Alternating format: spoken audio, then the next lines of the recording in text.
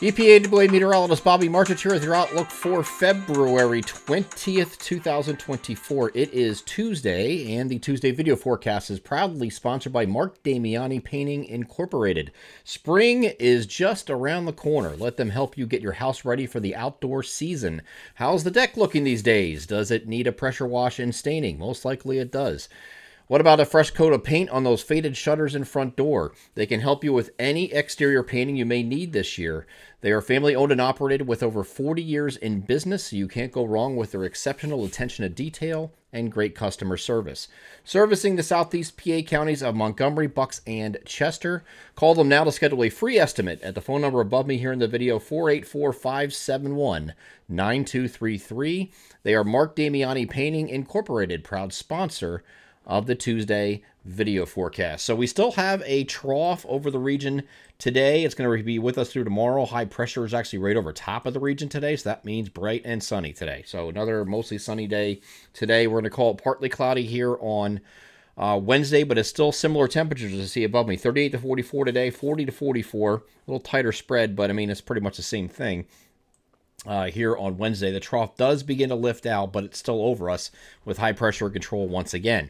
Then we're going to have a cold front moving toward the region here on Thursday. I do think we're going to have most of the day Thursday is going to be dry. We'll have increasing clouds and then a chance for showers late in the day that will continue overnight. A little area of low pressure moving along that boundary will bring rain into Friday morning. Might linger into early afternoon, and then I think it's just slowly and gradually decreasing clouds very late in the day on Friday. The clouds might linger all the way up to sunset, though. We'll see. It's going to be a timing issue there, but it does stop raining at some point during the afternoon, and then we will clear this out. This is not a tremendous amount of rain, but it is rain nevertheless, and there's no surprises with this. This is not going to all of a sudden turn into, oh no, we have a snowstorm. The cold air is not catching up to this in time. It will come in here for Friday night and Saturday, however, and I can show you the GFS doing the same thing. It just has rain coming in here, rain showers, and that goes into, again, early Friday afternoon, and then it starts to clear out after that point.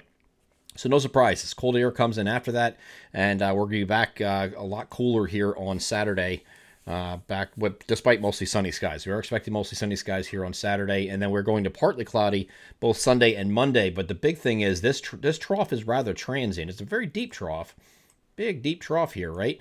But this is quickly moving out, and that's going to lead the way for some improvement here on Sunday with the temperatures not quite all the way there yet. Trough is in process of lifting out, but the temperatures do recover to the middle 40s, and then we really turn on the temperatures a little bit by the time we get to next Monday. Temperatures will start increasing here as the height lines, you see these red lines coming in here. These are the warm height lines coming in to the region. It's going to give us temperatures in the 50s by the time we get to Monday. So starting next week, I know we have a little transient warm up here at the end of the week ahead of that front, so we're kind of like mid-upper 40s here at the end of this week, and then we go back down Saturday. Sunday is still kind of like near average or maybe very slightly above. And then starting Monday next week and going forward, probably for a while, we're going to be in above average temperature pattern. And that is going to go through most likely, except for some, there might be some ebbs and flows in there. But for the most part, that entire period through at least the first week of March looks like it's above average.